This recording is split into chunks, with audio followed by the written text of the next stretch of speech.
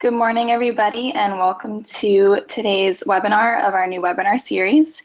Today's webinar is Making the Grade, a look inside the algorithm evaluation process at Quantopian. The presenter is Dr. Jess Stauth. She is Quantopian's managing director on the investment team.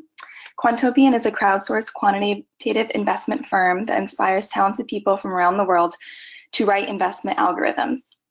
Jess and her team are in charge of selecting the algorithms from the Quantopian community for our portfolio. Quantopian offers license agreements for algorithms that fit our investment strategy, and the licensing authors are paid based on their strategy's individual performance. Previously, Jess worked as an equity quant analyst at the Starmine Corporation and as a director of quant product strategy for Thomson Reuters prior to joining Quantopian. So now let me hand it off to Jess to present today's webinar. Okay, thanks, Phoebe. Thanks, everyone, for joining. It looks like we've got a lot of folks on the line, including some familiar names to me. So welcome, and thanks a lot for joining. Today, I'm going to talk about our algo selection process. As Phoebe said, my role at Quantopian is principally focused on evaluating algorithms that folks build on the platform and selecting ones that are sort of quote unquote the best, but for us that means the best fit for our investment mandate. Those algos we select for allocations, and you, the creator, retain your license to your IP, and you get paid based on performance. So I'm going to talk a little bit about that. During the course of the talk, feel free to type questions in. I'm not going to be reading them while I'm going through the presentation, but I expect to be able to cover the slides with plenty of time left over to go through the Q&A. So feel free to log your questions in real time. And I think Phoebe will interrupt me if you guys let me know that you suddenly can't hear or see what I'm talking about. All right, so let's get started and see how I advance the slides.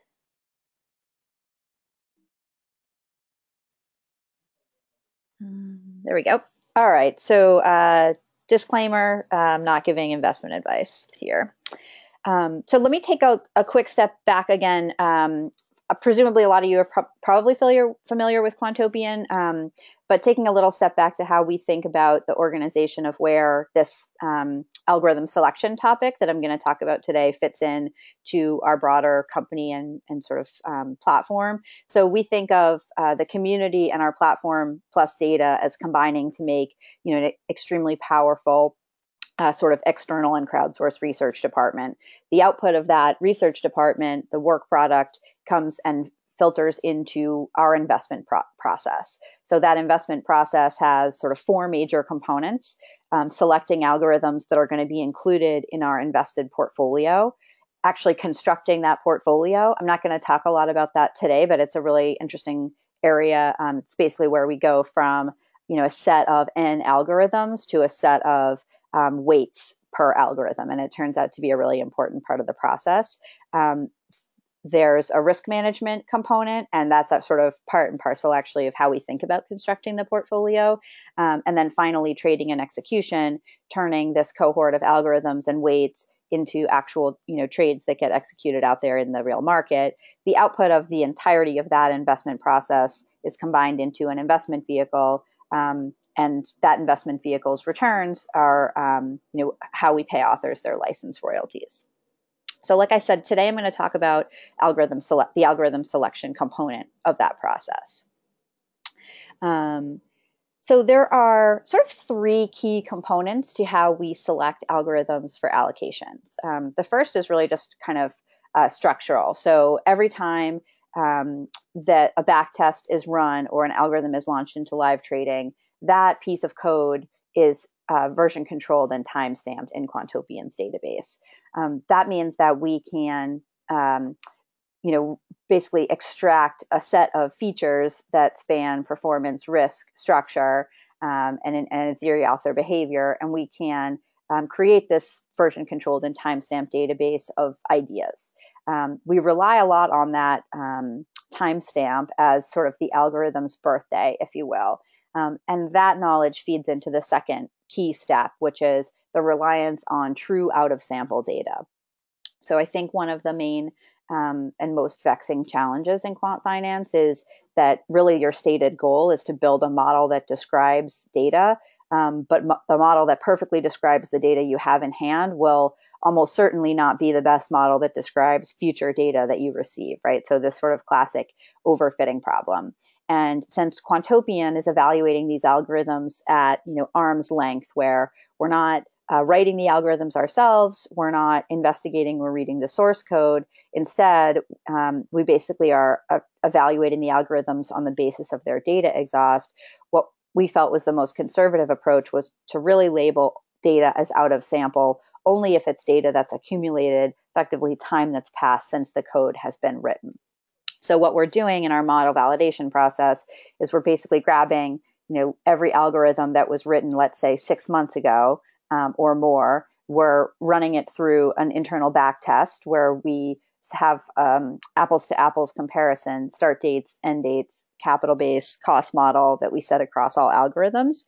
And then we're able to compare in-sample performance to the subsequent 6 months of out-of-sample performance. Algorithms that pass all of our automated filtering and screening criteria are then typically reviewed by hand by a member of the investment team to sort of make sure that they, really fit the investment mandate and look good to us. And at that point, we pass into sort of the third component, which is an in-person author diligence. So the slides I'm going to run through today sort of show you a little bit of a look inside that manual review that our investment team would do on an algorithm that has, hopefully passed, let's say, some or all of those upstream criteria. So the last component, the author diligence component, contains a lot of steps, as you might imagine. So once an algorithm looks good on paper, then we want to dig a little bit deeper. So we reach out to the author, usually through sort of a form email where, we take the view that maybe they do or don't know how our business model works. So we explain to them, why we're interested in speaking with them and sort of what the opportunity looks like.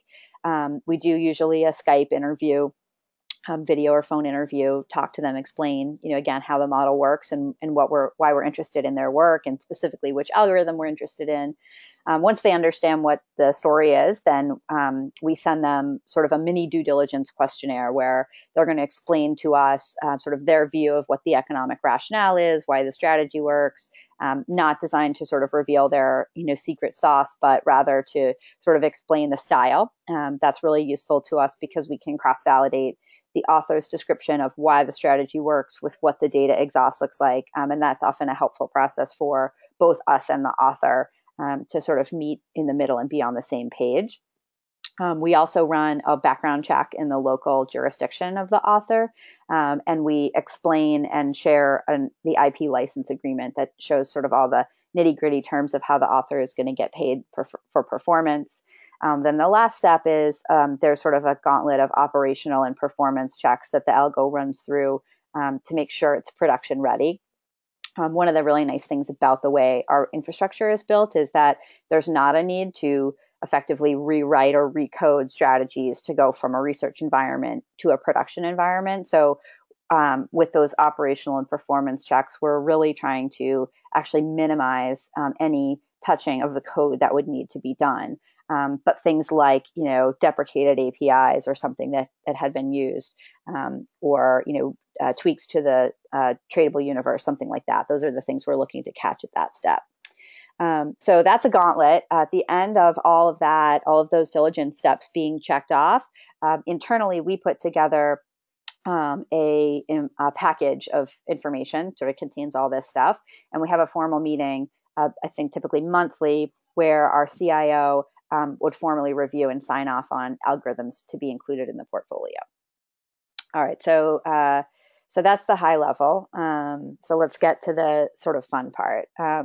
So you think you have a great algorithm. We're going to dive in and look at some algorithms that we've evaluated and sort of show you, where they fell short and didn't make it all the way. So you can sort of think about those criteria yourself.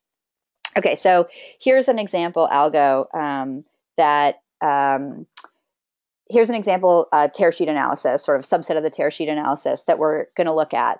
So all of these algos have been given sort of new code names. This one we're going to refer to as the Illinois spider. So there's a lot of information, summary information packed into this view, but let me step you through it a little bit so you sort of see where we're going with this. So on the left side, we've got sort of a sample table with a lot of summary statistics about the algorithm, and you'll see that the performance stats are broken out into sort of two subsets of time period, and you can see in the plot those two time periods are delineated with green and red in the equity curve. So we're looking here at a back test that starts in 2010 and runs through, looks like early 2000 or February 27th of 2017. And the last 6 months of this time period are what we're calling true out of sample. So that means that this author wrote this code basically 6 months prior to February of 2017. So this algorithm looks, if anything, sort of too good to be true in the time period leading up to going out of sample. And then if you sort of zoom in, the time period since going out of sample does not live up to the expectations that were set by the in-sample period. And so this is, unfortunately, a very common problem. So you can sort of see in sample Sharpe ratio, we form an expectation is going to be 4, and out of sample Sharpe ratio. Now, granted, it's a much smaller time range, so the data is a little bit noisy. Out of sample Sharpe ratio is 1/10 of that, or 0.4, and so that's now probably not going to pass selection to go to the next step.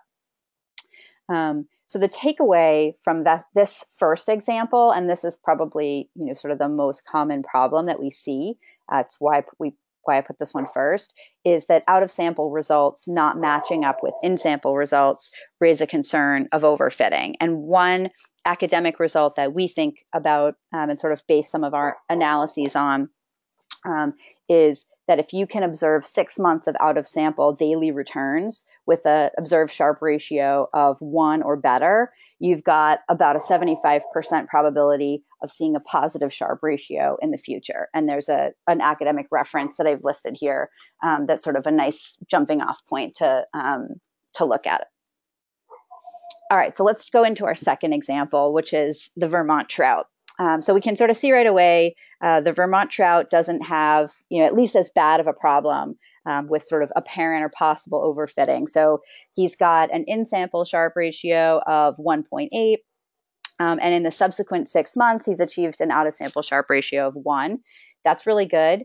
You can see that, while maybe his return sort of dipped on the lower edge of this sort of cone of expectation in the first half of the out-of-sample period, he's sort of staying within the cone of expectation at this point. So this looks like it's potentially in line and would sort of pass that threshold.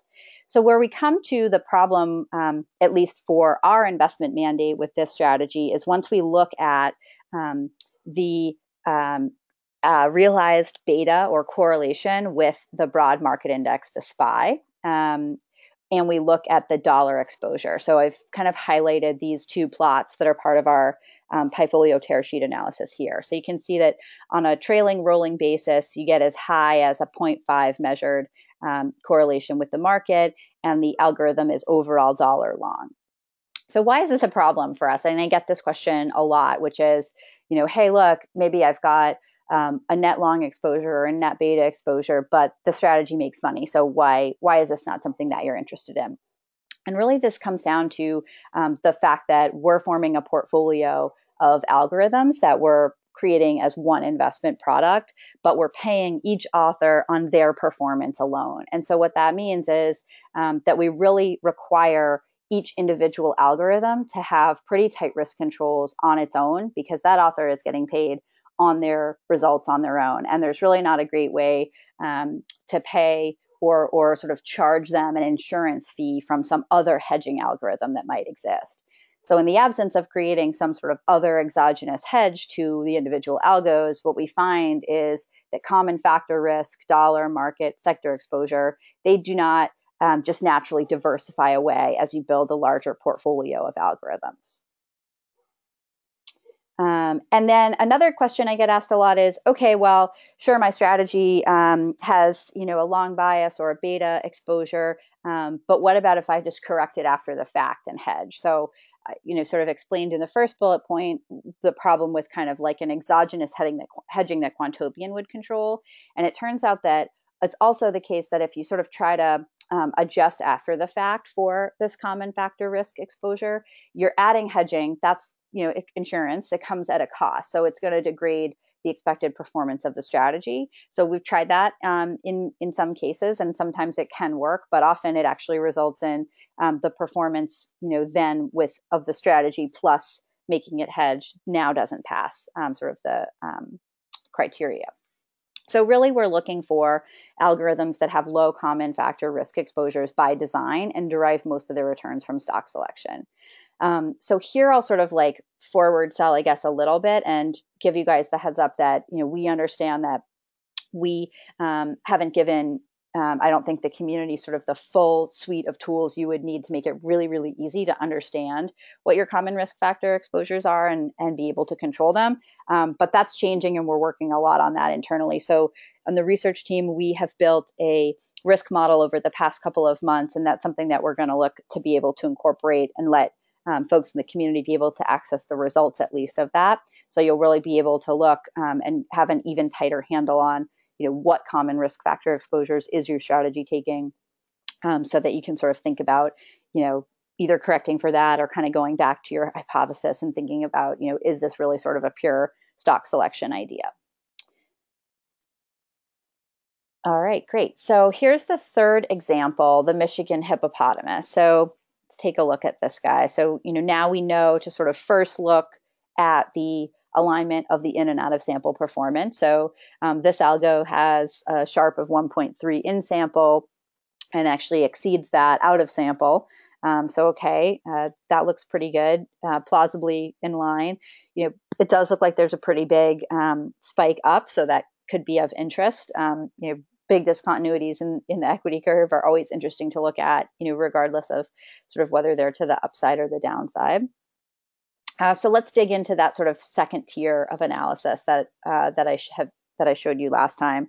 So here we see sort of one similar problem to what we had with the last algo, and then one new problem. So the similar problem is we still have, a pretty high and kind of drifting around trailing beta to the market.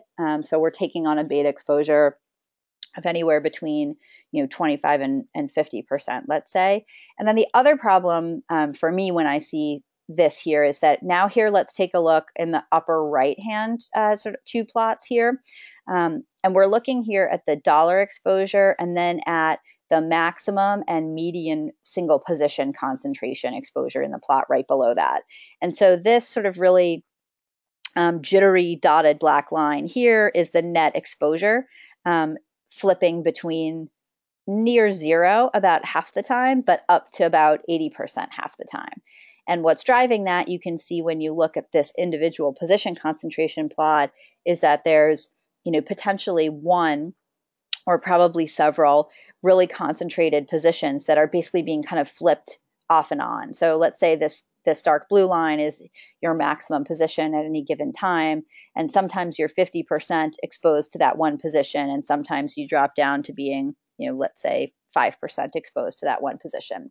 And I guess lastly, I didn't sort of call this out, but you can look over here on the lower left side and you can actually see the rolling single factor betas to these FAMA French style factors. So size, growth, and momentum.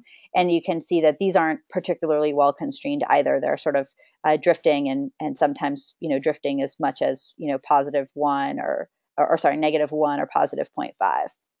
So to me, this makes me think that this could possibly be sort of the blend of two approaches put into one strategy.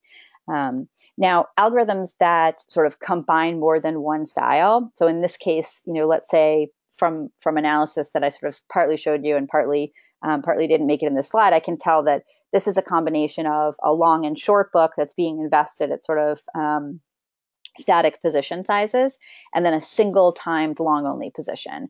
So an example like this is difficult to evaluate from the outside without having more context. So if I wanted to proceed and sort of put this algorithm through the rest of the diligence steps, I would probably need to ask the author to separate the components out so that it's possible to evaluate each one on a standalone basis. So it's not inherently, a bad idea. And of course, if you, are a professional quant or talk to professional quants, they do think about the world a lot in terms of creating different subcomponents of their strategy and marrying them together. But this is sort of more to say that it's challenging for us, again, as this arm's length evaluator of a strategy. It's sometimes challenging to evaluate a strategy like that has a lot of different complexity and components, because really what you'd like to know is that they all are contributing positively to the alpha or the Sharpe ratio, the performance of the strategy, and that can be tough to tell from the outside.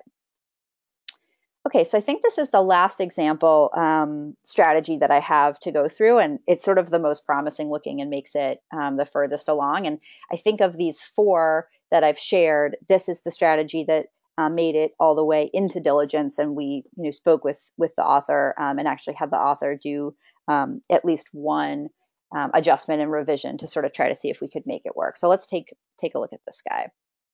So this is the Georgia pigeon. So we take a look and we're happy with the consistency of, let's say, the Sharpe ratio from the in and out of sample.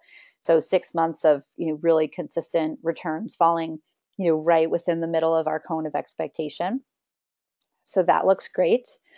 Now we look at that next level down of analysis, and we're happy to see that the rolling factor risk, the rolling Sharpe ratio.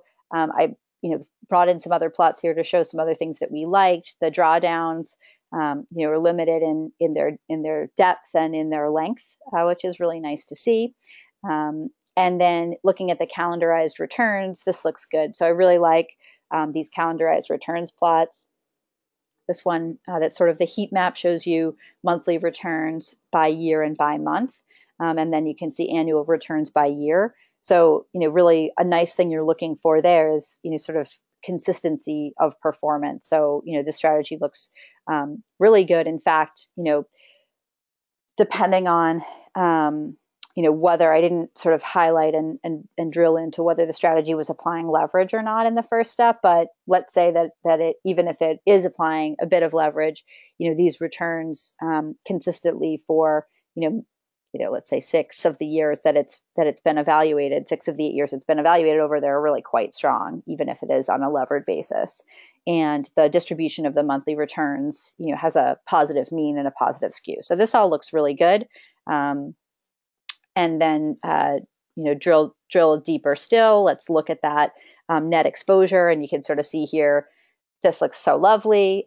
This is the profile where, someone understands what their dollar exposure is. And, with the exception of maybe some blips in terms of data, I'm guessing back at the very beginning, you can see how tightly managed the net exposure is to being $0 exposed on a net basis, and allocating sort of 50% of the weight to the long book and the short book. So that looks really nice and well constructed. And then same thing for the max and median position concentration on the long and the short side. You can see that there's sort of a really nicely managed exposure. And even the daily turnover, this is definitely on the high-ish end, but is still, well within the bounds of something that we'd be interested in. So this plot is showing you in light blue the daily turnover, and then an average turnover across, like net and across on a monthly basis. So this all looks good. So where does this strategy run into trouble? So this strategy runs into trouble when you run a P&L attribution analysis, and you look at, okay, from what set of its invested assets is it making its profit? And so on the good news for us, it's not trading any ETFs, whether they're allowed or not allowed.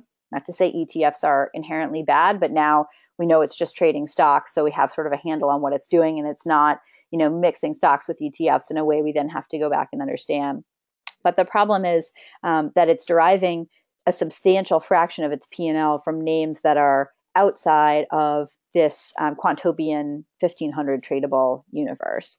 That's currently the universe that we're constrained to trading in our institutional platform for a lot of reasons that I won't necessarily dive into here.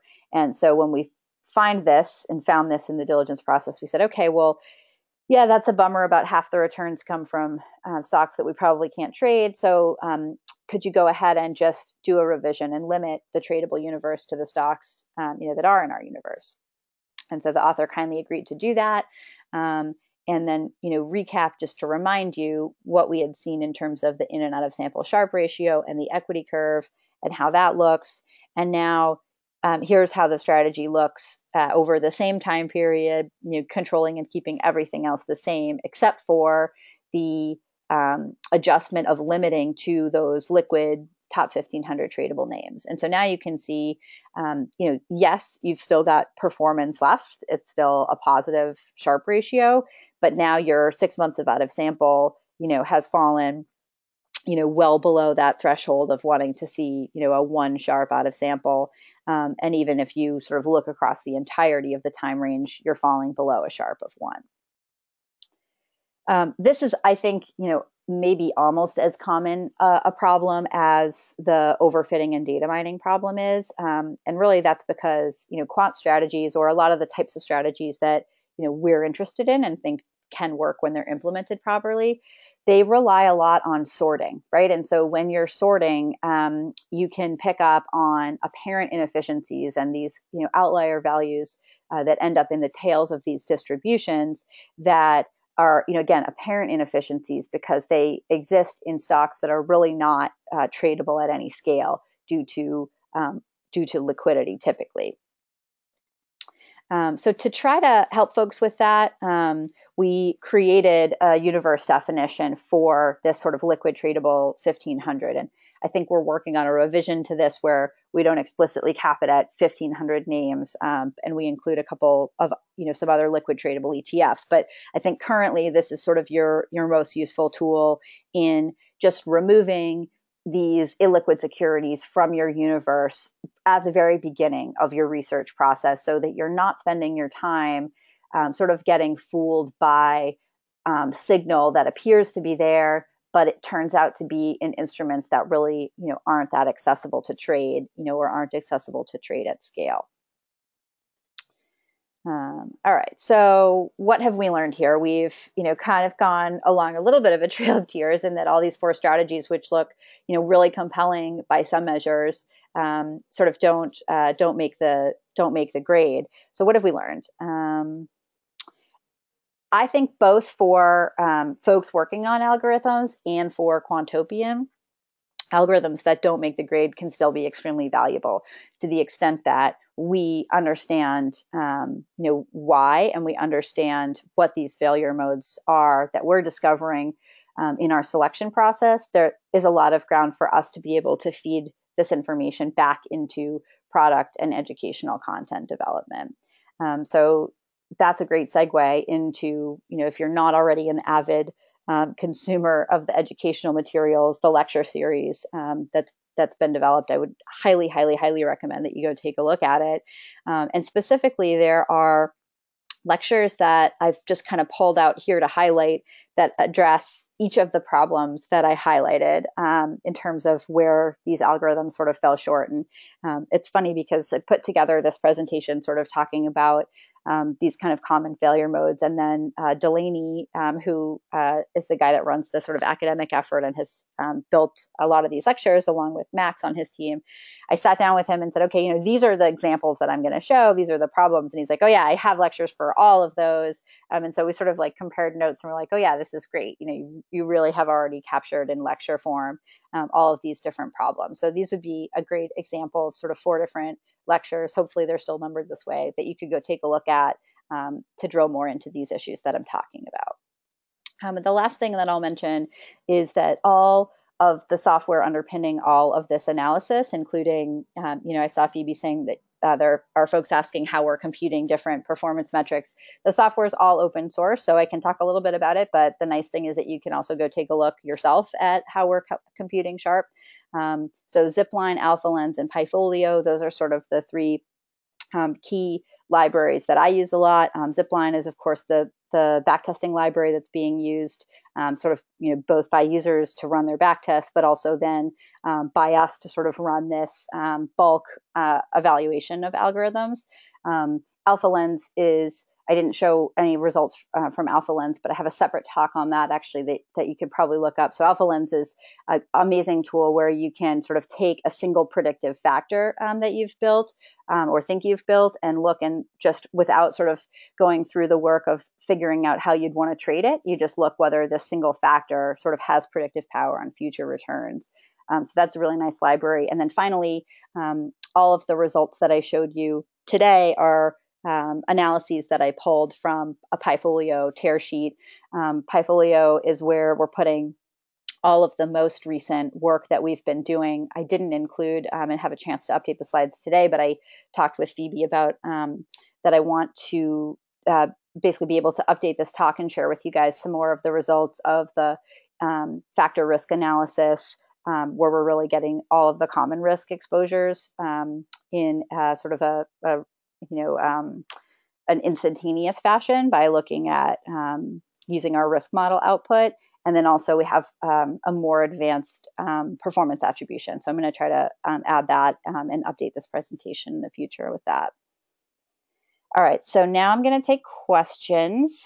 Phoebe's feeding some to me, and I'm also going to open up this box so that I can sort of try to see. Okay, how many Quantopian portfolios? Oh, okay, great. I understand. So the question is, of the algos that we're selecting, I think the question is, how many investment products are we offering? So currently we've launched one investment product, and it's a pure alpha vehicle. So all the strategies that we have selected for allocations are going into one portfolio construction right now, matching one investment mandate. And that's the product that we're offering. So there's basically a single product so far.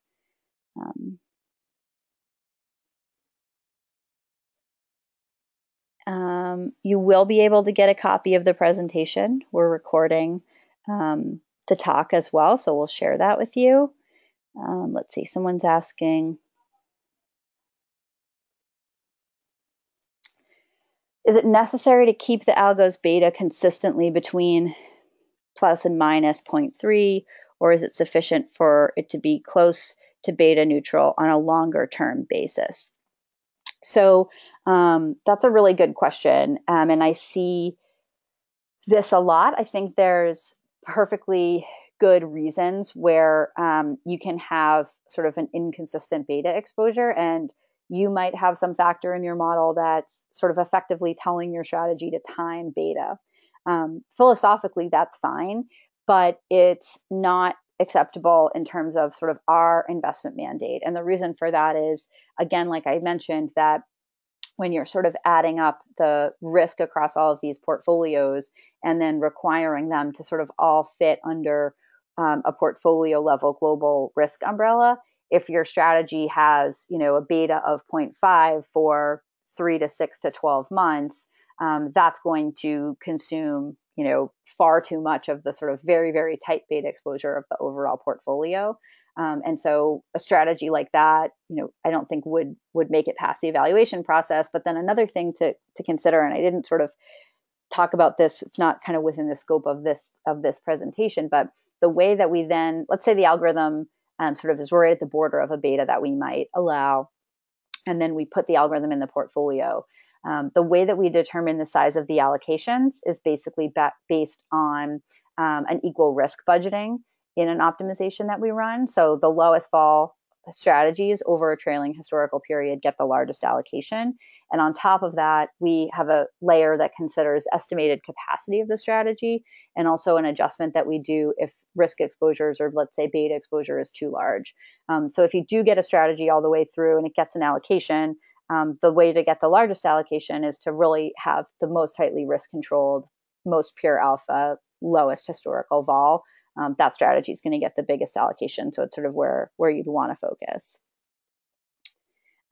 Pure alpha is absolute return is a question that I got. I think, alpha is obviously like a term that gets thrown around a lot and is can be used in a lot of different contexts in this industry. The nice thing about the work that we have done on developing our own risk model internally, that again, we're going to sort of try to be pushing out over the course of the next few months, is that now we can sort of start to have a conversation with the community where what we're going to mean by alpha is this very explicit thing of like the unattributed returns from your algorithm after running it through a risk model that tries to match up its returns to a bunch of common risk factors. The risk factors that we're looking at right now are 11 sectors and then 5 style factors.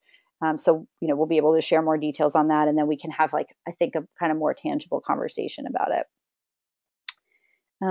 So what's the average ratio of out of sample to in sample Sharpe ratio you've experienced for algos you've allocated to?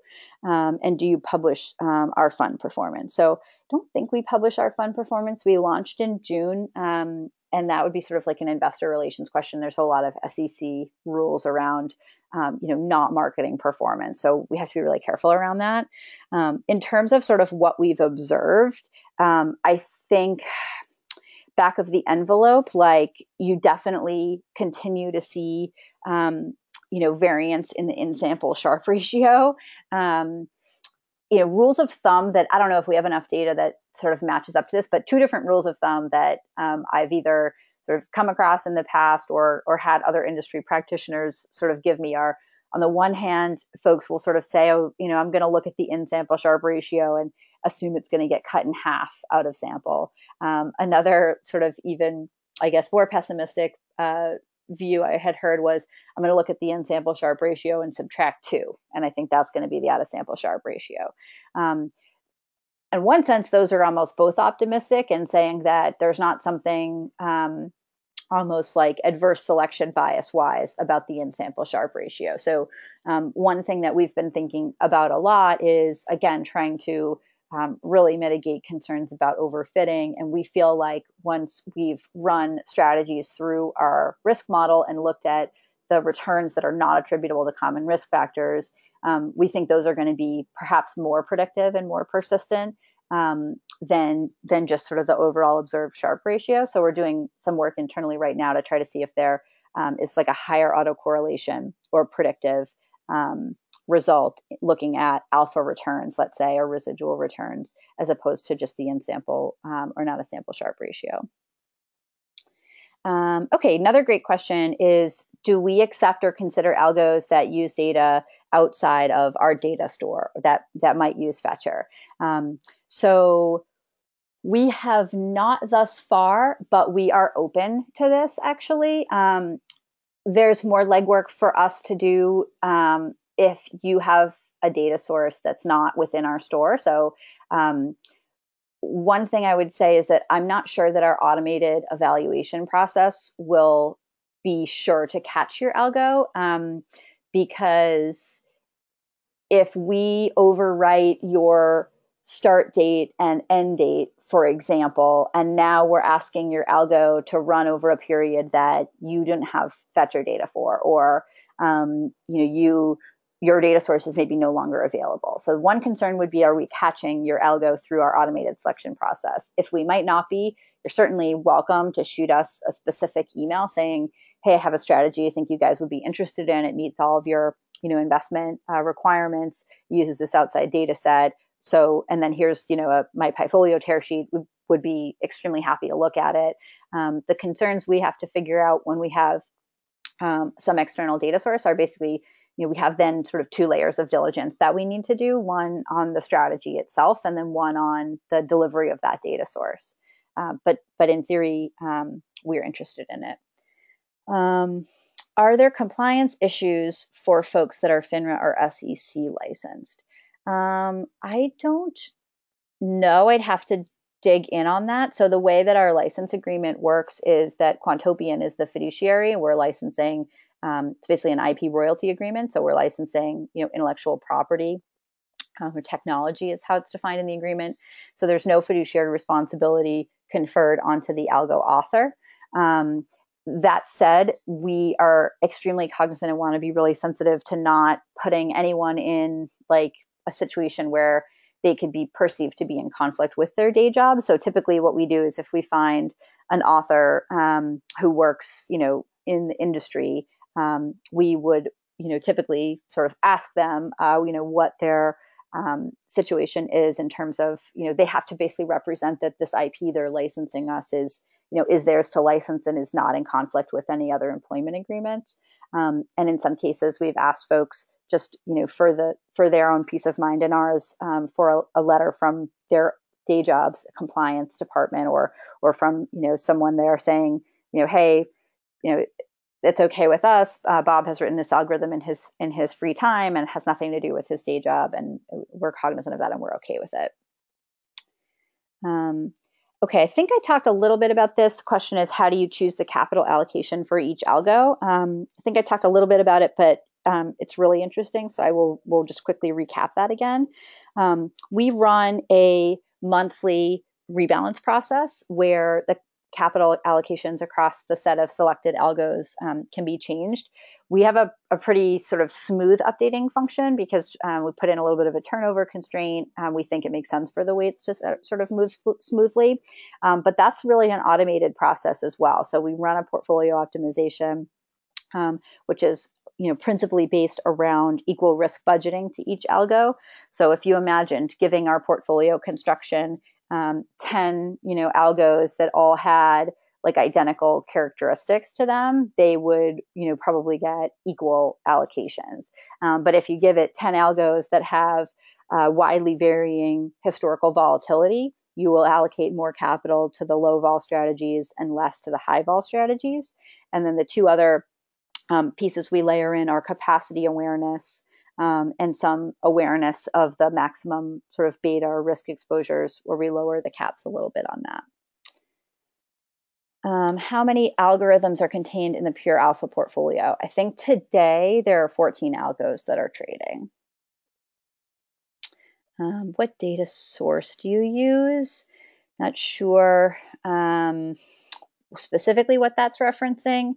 So we have minutely market data, pricing and volume data on the platform. The live data, I believe, comes from Nanex. We have fundamental data from Morningstar. And then you can take a look at quantopian.com/data. That will show you the list of data sets that we've integrated that are available for you. And I should say that one really nice thing about the way that we work with data on the platform is because it's sort of a sandbox where your source code lives on the server with the data sets, then we don't need to have redistribution deals with data vendors. So we can offer free sample data on the platform, and we do on every single data set that's available. And then if you want access to live data, you can go ahead and pay for it. But we don't require that you're paying for any data source that you've tested in order to evaluate it. So our arrangement with data vendors is that we can evaluate strategies and sort of use the full data set available to us. So you should be able to take a look at and get access to enough sample data for any data source that we've integrated to be able to do some interesting work with it. And then we're able to evaluate that for you.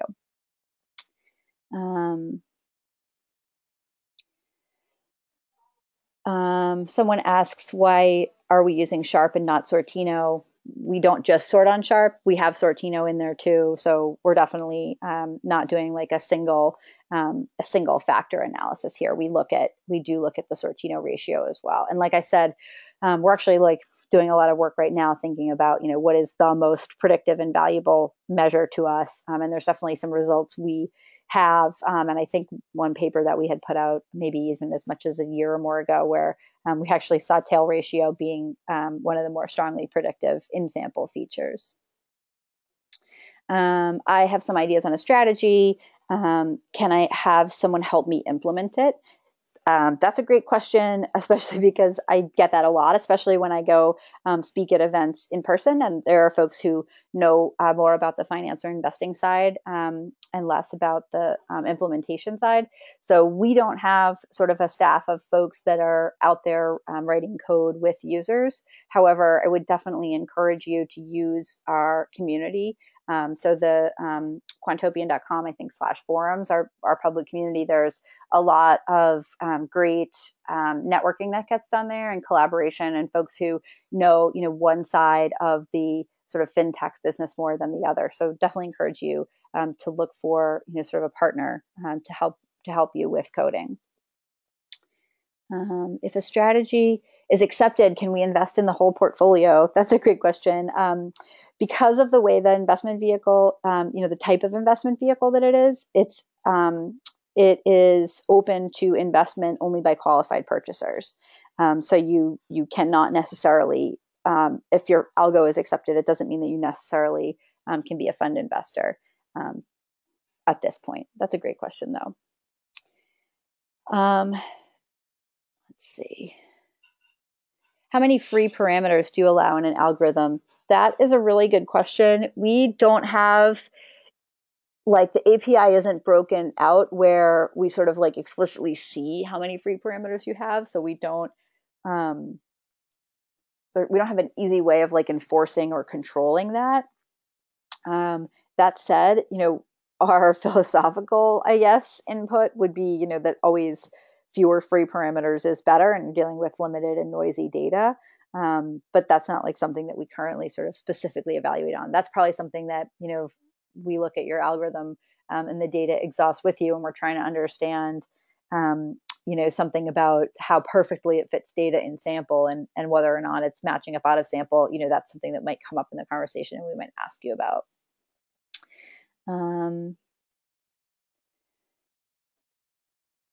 Any idea when crypto data will be available for algos? There are like a lot of strong opinions internally at Quantopian about cryptocurrency and crypto data.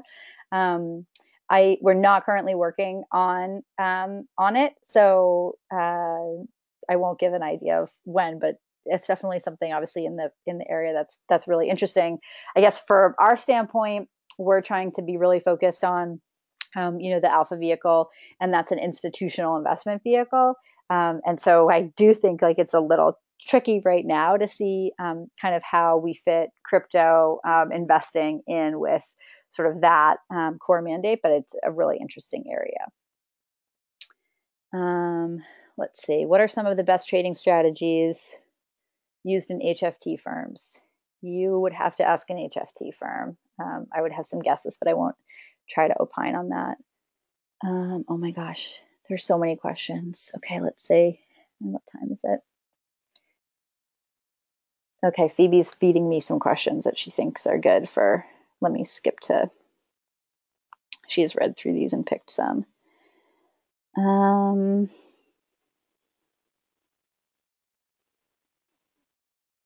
Is there a document that describes the investment guidelines that would help authors craft compliant algos?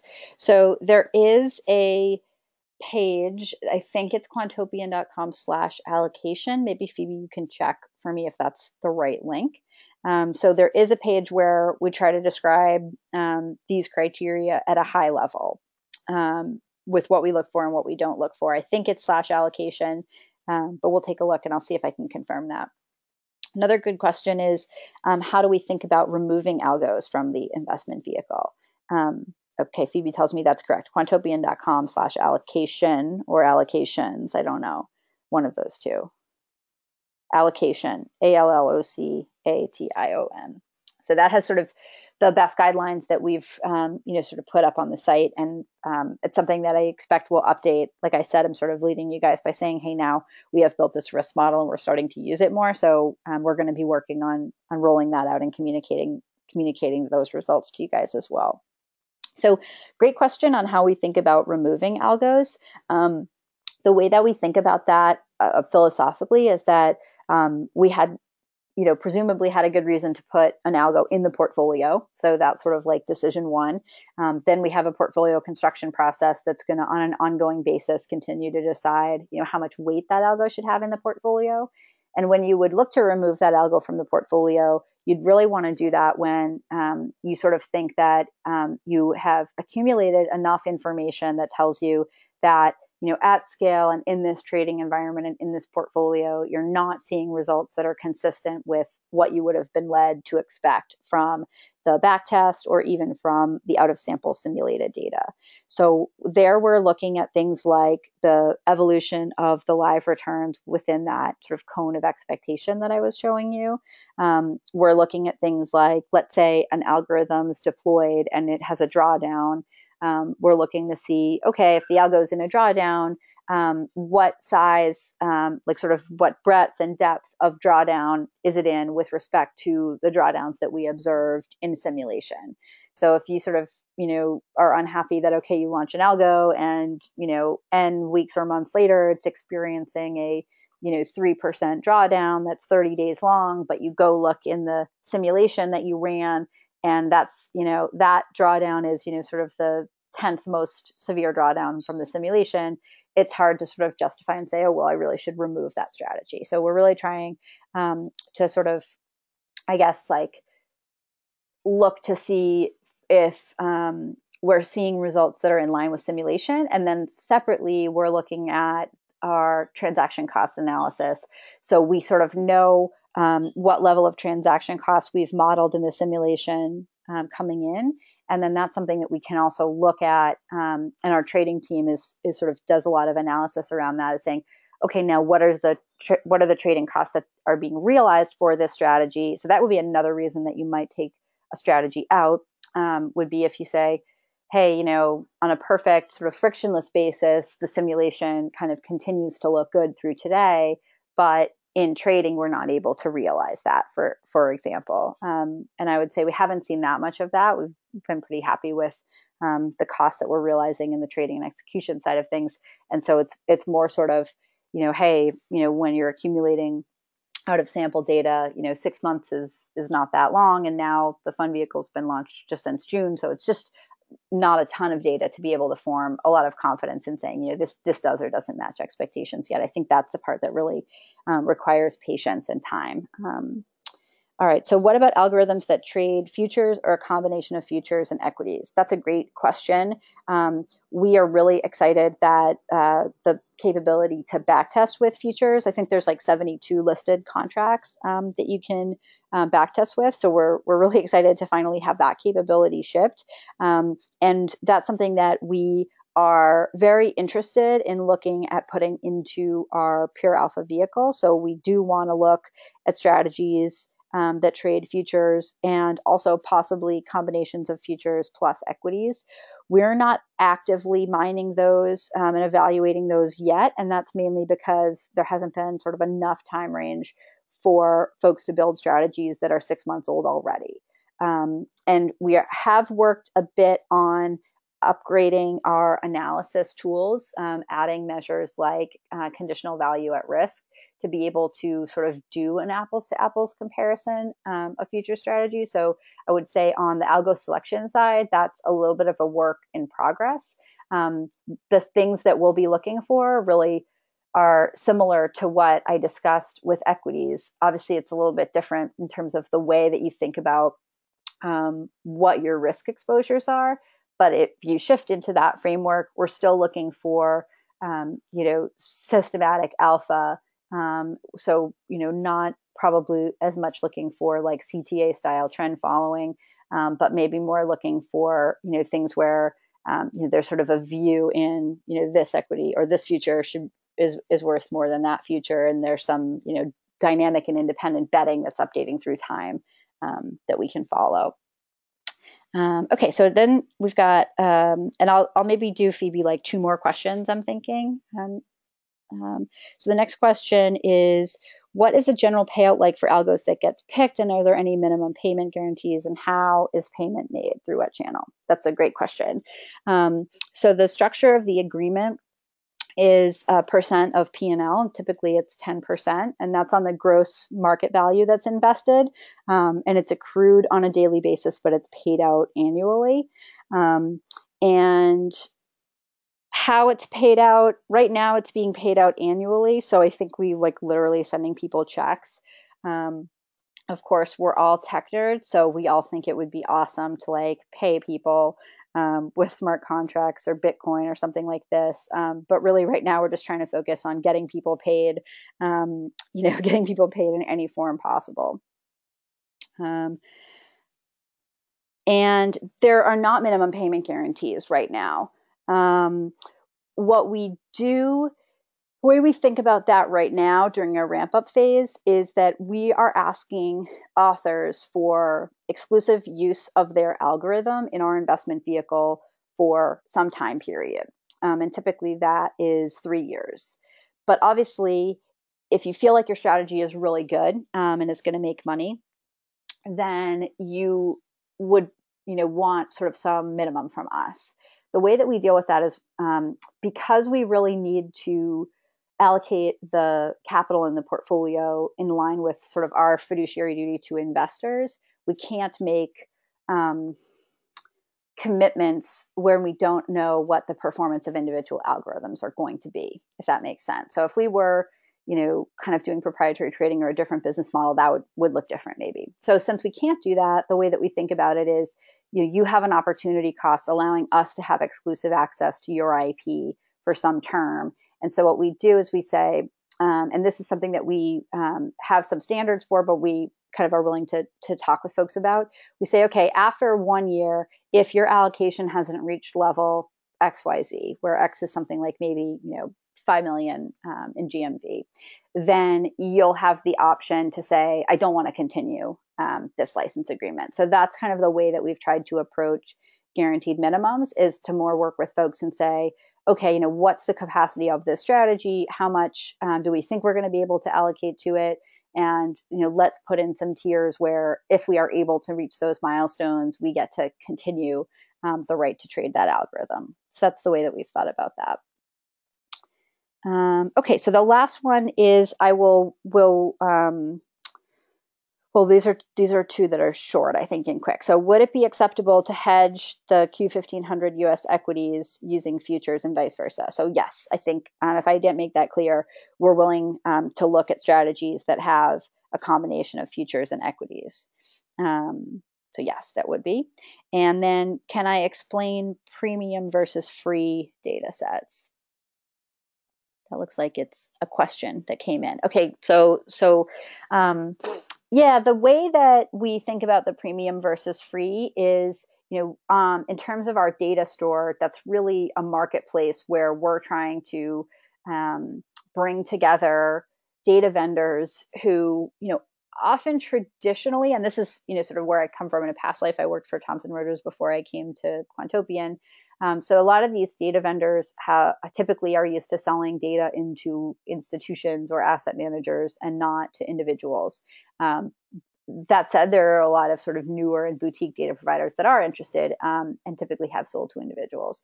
So what we've tried to do with the data marketplace is basically create a spot where we can bring together a potentially attractive opportunity for data vendors that, gets them to want to provide some free sample data, and then for folks that want to write algorithms. And the sort of market that we've struck initially is to say, okay, if you want access to the most recent data or live data, then there'll be some fee for that.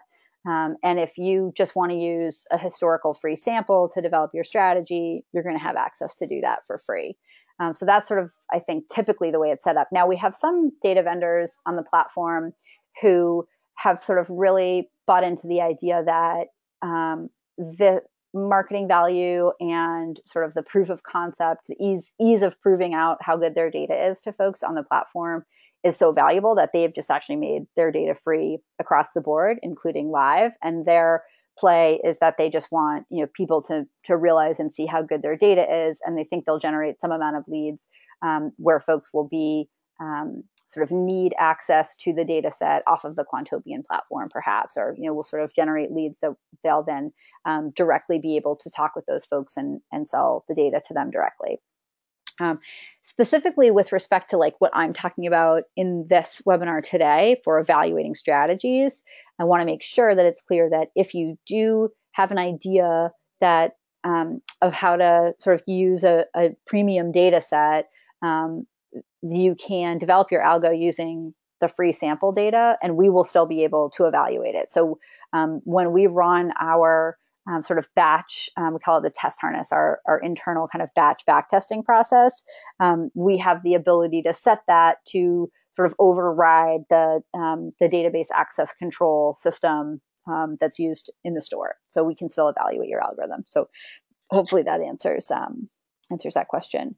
So thanks so much for your time and your fantastic questions. If I didn't get to a question that you have, here's my email right here. Feel free to shoot me a note and ask me a question, and I would be happy to talk with you offline. Thanks so much.